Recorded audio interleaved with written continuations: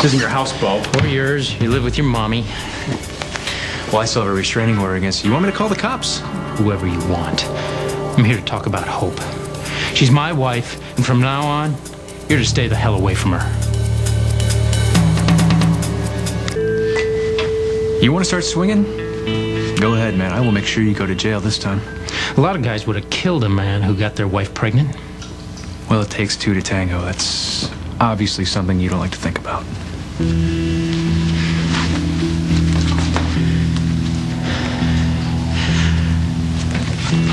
I love my wife. I'm here to talk about that situation. You're this baby's father. We're not going to deny you access to your child. Yeah, that's great. But Thank you. access to your child doesn't mean you hang around my wife ever. When the baby comes, we'll work out visitation. But right now, Hope and I are back together. And we don't want you in our lives.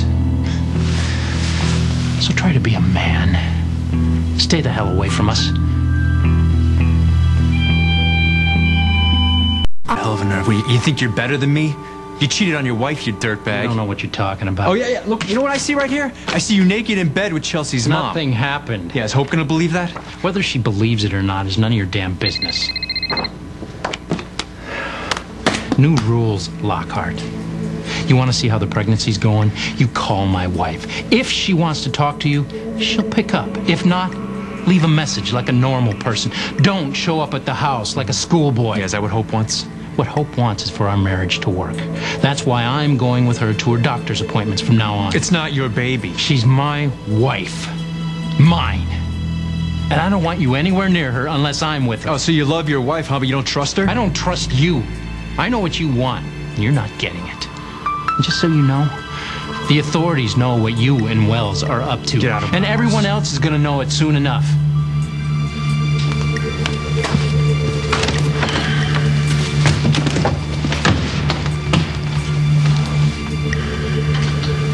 Oh, Patrick. Locking the door.